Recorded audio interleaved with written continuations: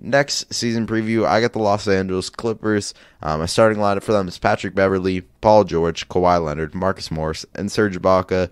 Patrick Beverly is definitely a player I'm probably lower on than most. I just don't think his defense is as good as a lot of people think it is.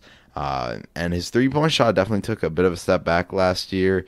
His offense as a whole has really never been much. And honestly, I just think they need much better playmaking at the point guard position. I still think that's a big issue with this roster that they still have failed to address. And I think it's going to be a big kryptonite to them yet again this year. It's the lack of playmaking. If they could have got a guy like Ricky Rubio, I think that would have been massive for them. But they're stuck with Patrick Beverly at their starting point guard position, and I just don't think he's good enough.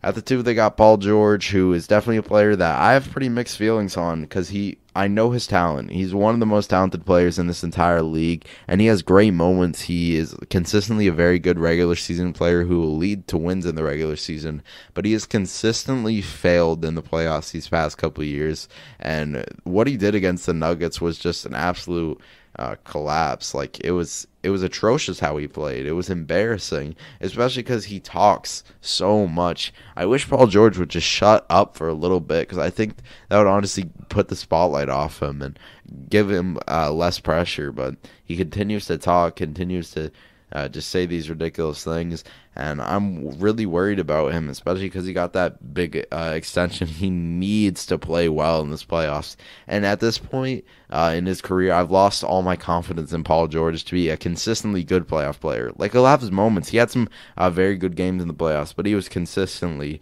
underwhelming and disappointing, and I expect that yet again from him, sadly.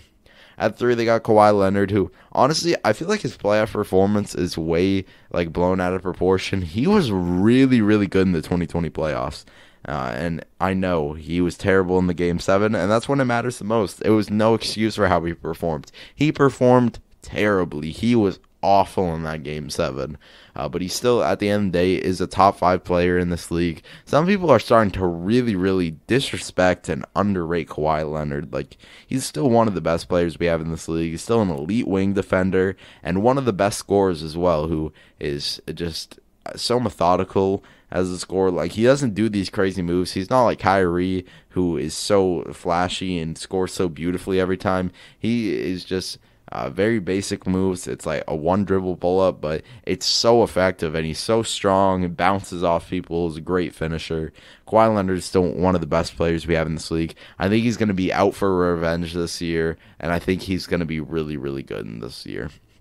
At the 4, they got Marcus Morris, who I hated that they re-signed him for the amount of for the length that they did, and for the amount of money that they did. I am a person who's pretty low on Marcus Morris, especially because I had him on my own team, and though he is a talented player, he's one of those players who I think he thinks he's a lot better than he actually is. Like, a lot of the times, especially for the Celtics, he was stalling the offense a ton, and I think that's a really underrated reason to why that the 2019, Celtics just completely fell apart and were one of the biggest embarrassments in NBA history, is because of a guy like Marcus Morris and a guy like Terry Rozier taking shots away from the young guys. And I expect that to happen yet again with this team, where at certain points he's going to take shots away from Paul George and Kawhi Leonard, and he's going to be stalling the offense. But he is still a talented scorer who can do a lot of different things on the offense side of the ball. I just don't think he's that great of a player, and they signed him to a pretty big contract. And at the 5, they got Serge Ibaka, which I think that was one of the best pickups in the 2020 NBA free agency. I think that's a pretty big upgrade from Montrezl Harrell, especially considering the needs of this Clippers team. They needed someone who can defend the rim well. Serge Ibaka can absolutely do that. He's not Serge Ibaka anymore, where he was averaging 3 blocks a game, but he is still a solid rim protector, and then he could shoot the 3 ball very, very well. He was killing the Celtics in that second round series in the pick and pop. I think he's going to thrive in the pick and pop this year, and he has good chemistry with Kawhi Leonard. They were on the Raptors team that won the championship, and I think he's going to be really, really good for this team, and if they do end up being the team that we thought they were going to be, I think Serge Ibaka is going to be a massive reason to why that does happen. Off the bench, they got Reggie Jackson, who is a player that I don't like too much just because he's a pretty inefficient scorer who can sometimes be another guy who stalls the offense, and he isn't a good playmaker, which they need at the point guard position. They need better playmaking, but I do like that they retained him because he actually was pretty solid for them in the bubble. Shot the three ball pretty well, much better than he has most of his career, and actually was a more efficient scorer than he had been before, so I do like them retaining him. Just hope he doesn't get like too big of minutes. And they got Lou Williams, who's definitely taking a bit of a step back, and I feel like his age is finally starting to get to him. He seemed like a player who was just getting better with age, but it definitely looked like he took a step back last year, and he's basically always been a liability in the playoffs. I think except for that Warriors series a couple of years ago, he's basically been terrible in the playoffs every single year, and every single year he's going to get targeted on the defensive side of the ball.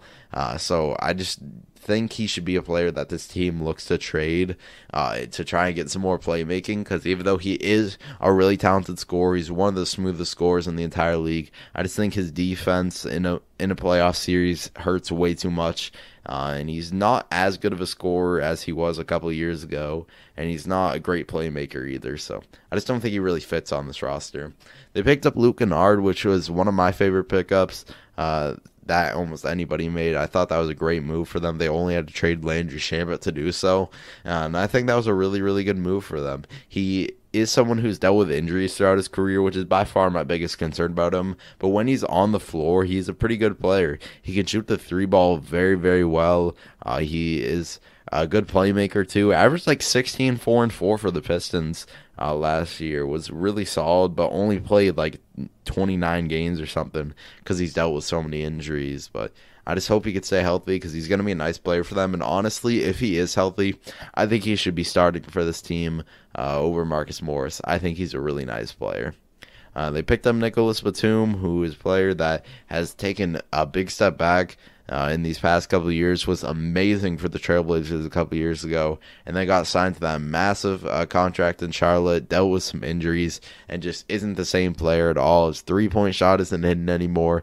I just think he's not that good of a basketball player anymore, to be honest. He's taking a big fall from grace, and that pickup is kind of a nothing to me. I really don't expect him to get many minutes on this roster. They got Patrick Patterson, who is a pretty solid stretch big. Had a nice season for them last year.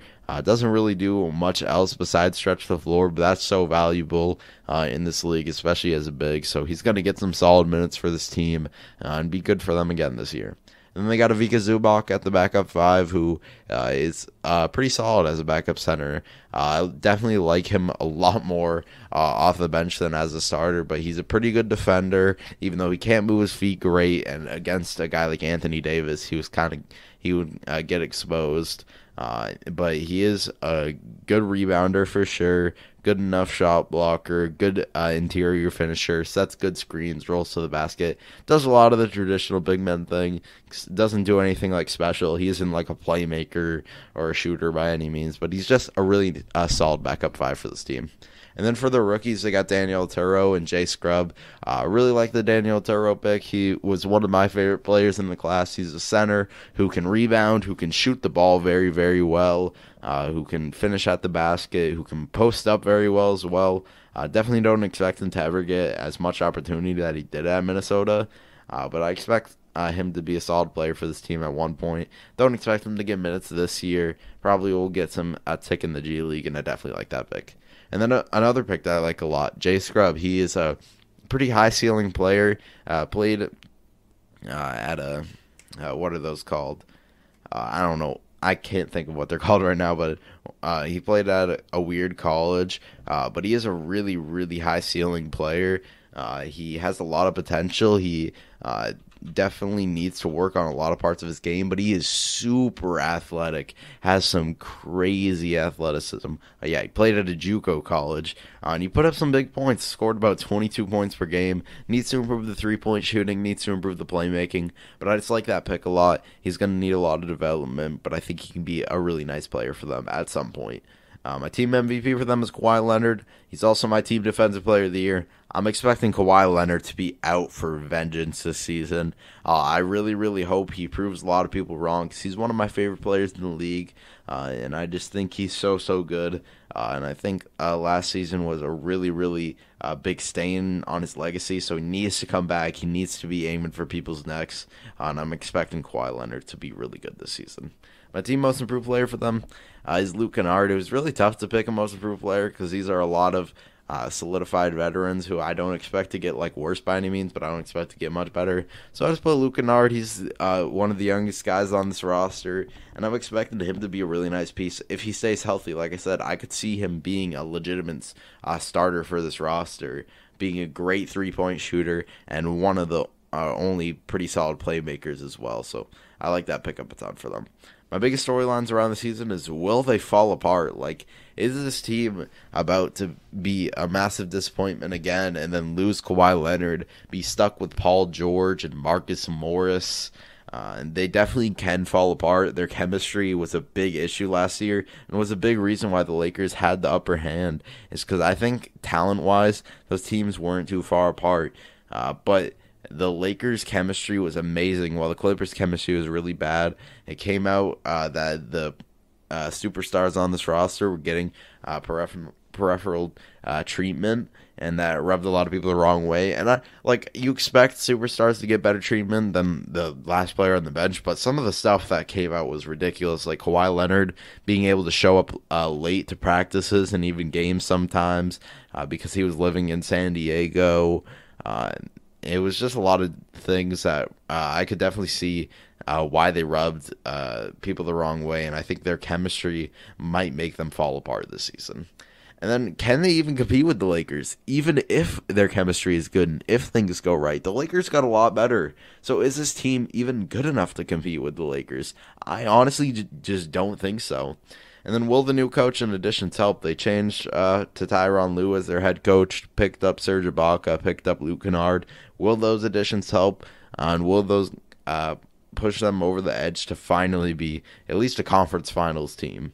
My expectations for them is to be a top 4 seed and a second rounder conference finals exit. Honestly, I think they're the 4th best team in this conference, especially with my worries about the chemistry. I'm taking the Lakers over them. I'm taking the Mavericks over them. And I'm taking the Nuggets over them. And I'd be tempted to take a team like the Suns over them as well. I'm pretty low on the Clippers this season, especially after what I saw last year. I was so confident in them being a championship team, and they disappointed the hell out of me. So I'm not letting that happen again. My expectations are very, very low and probably lower than most people's are.